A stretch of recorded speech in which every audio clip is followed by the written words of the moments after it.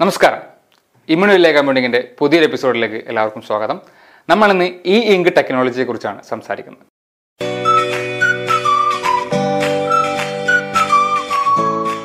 Amazon Kindle നിങ്ങൾക്ക് എല്ലാവർക്കും പരിചിതമായിരിക്കുമെന്ന് പ്രതീക്ഷിക്കുന്നു. ഈ ബുക്ക് വായിക്കാനുള്ള ഒരു സംവിധാനമാണ് ആമസോണിന്റെ കിൻഡിൽ എന്ന് പറയുന്ന സാധനം. ഇതിന്റെ പ്രത്യേകത എന്താണെന്നറിയോ?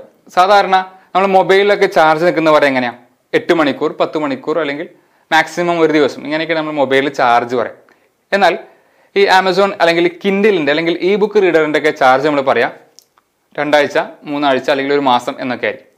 എന്തുകൊണ്ടാണ് ഇത്രയും വലിയ വ്യത്യാസം ഇതിന്റെ ചാർജിങ്ങിൽ അല്ലെങ്കിൽ ഇത്രയും ചാർജ് നിൽക്കുന്നതിൽ വരുന്നത് എന്ന് അത്ഭുതപ്പെട്ടിട്ടുണ്ടെങ്കിൽ അതിനുള്ള മറുപടി ആയിട്ടാണ് ഇന്ന് ഇമ്മ്യൂണി വലിയ കമ്പ്യൂട്ടിംഗ് വന്നിട്ടുള്ളത്. ഓക്കെ, അപ്പോൾ ഈ റീഡറുകൾ ഉപയോഗിക്കുന്ന ടെക്നോളജിയാണ് ഈ ഇങ്ക് ടെക്നോളജി എന്നുള്ളത്.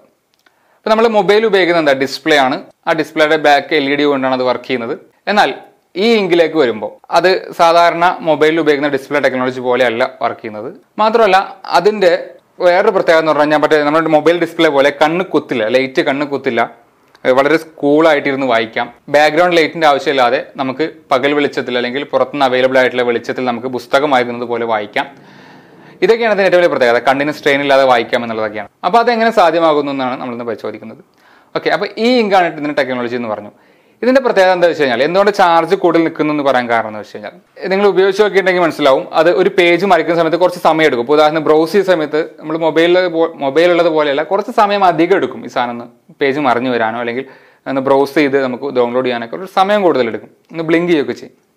അപ്പോൾ ആക്ച്വലി ഈ ഇങ്ക് ടെക്നോളജിയിൽ വരുന്നത് ഒരു പുതിയ ചിത്രം അല്ലെങ്കിൽ ഒരു പുതിയ എഴുത്ത് നമ്മൾ സ്ക്രീനിൽ കാണുകയാണെങ്കിൽ അത് ജനറേറ്റ് ചെയ്യാൻ ഉള്ള സമയത്തിന് മാത്രമേ ചാർജ് ചിലവാക്കുന്നുള്ളൂ.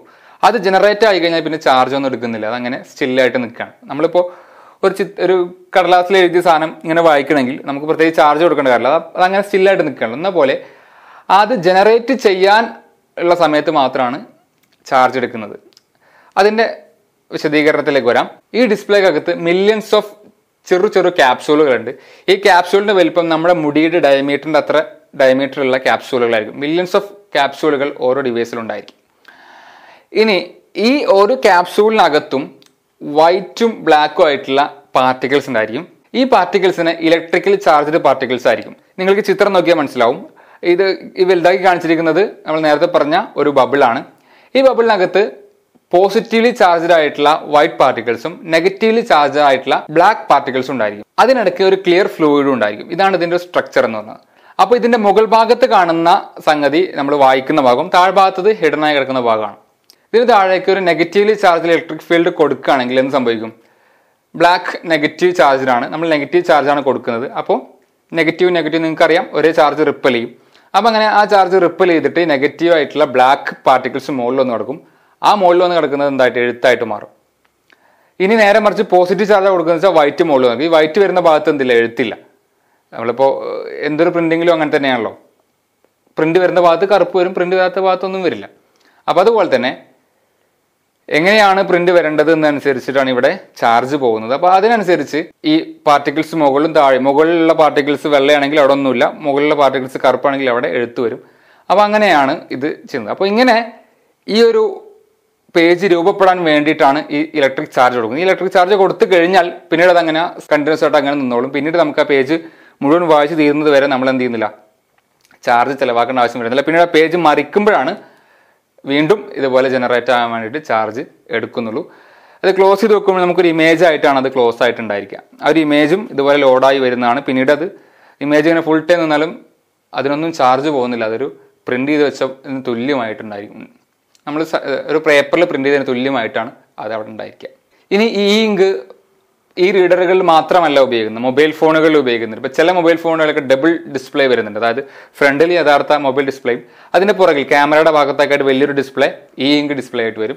അവിടെ നമുക്ക് സമയം കാണിക്കാം. കാരണം സമയം മിനിറ്റ് മാത്രമേ മാറുന്നുള്ളൂ, സെക്കൻഡ് കാണിക്കുന്നില്ല, മിനിറ്റ് മാറുന്ന രീതിയിൽ കാണിക്കാം. അപ്പോൾ ആ ഓരോ മിനിറ്റിലും മാത്രം ചാർജ് അതിന് ചിലവാകുന്നുള്ളൂ.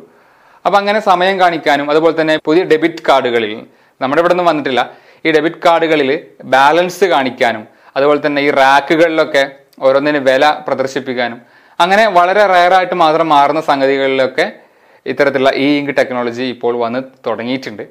അപ്പോൾ പിന്നെ അതുപോലെ തന്നെ വാച്ചുകൾ, റെഡ്മിയുടെ വാച്ചൊക്കെ ഉണ്ടല്ലോ, ആ വാച്ചിൽ അങ്ങനത്തെ വാച്ചുകളിലും ഈ പറഞ്ഞ ടെക്നോളജി പലതിലും വന്നിട്ടുണ്ട്. അപ്പോൾ ഞാൻ ജനറലി എന്താണ് ഇ ഇങ്ക് എന്നും ഇ ഇങ്ക് ഉപയോഗിക്കുന്ന കിൻഡിൽ പോലുള്ള ഡിവൈസുകളെ കുറിച്ചാണ് സംസാരിച്ചത്. ഈ അറിവ് നിങ്ങൾക്ക് ഉപകാരപ്രദമായിട്ടുണ്ടെന്ന് പ്രതീക്ഷിക്കുകയാണ്. നിങ്ങൾക്ക് ഉപകാരപ്പെട്ടിട്ടുണ്ടെങ്കിൽ നിങ്ങൾ തീർച്ചയായും നിങ്ങളുടെ സുഹൃത്തുക്കൾക്കും ഇത് കൈമാറുക. നിങ്ങളുടെ എല്ലാം പിന്തുണ ഉണ്ടെങ്കിൽ മാത്രമേ നമുക്ക് ഈ ചാനൽ മുന്നോട്ട് കൊണ്ടുപോകാൻ വേണ്ടി സാധിക്കുകയുള്ളൂ. അതുകൊണ്ട് തന്നെ എല്ലാവരും സബ്സ്ക്രൈബ് ചെയ്യുക, ബെല്ലൈക്കൺ പ്രസ് ചെയ്തുകൊണ്ട് നോട്ടിഫിക്കേഷൻ എനേബിൾ ചെയ്തിടുക. നമ്മൾ തുടർന്ന് വരുന്ന വീഡിയോകൾ ആദ്യം തന്നെ കാണുക, അഭിപ്രായങ്ങൾ അറിയിക്കുക. അപ്പോൾ എന്തായാലും മറ്റൊരു വിഷയമായിട്ട് വീണ്ടും കാണാം. അതുവരെ നന്ദി, നമസ്കാരം. ഈ ഡിസ്പ്ലേക്കകത്തുള്ളത് മില്യൺസ് ഓഫ് ഈ ഡിസ്പ്ലേക്കകത്ത് മില്യൺസ് ഓഫ്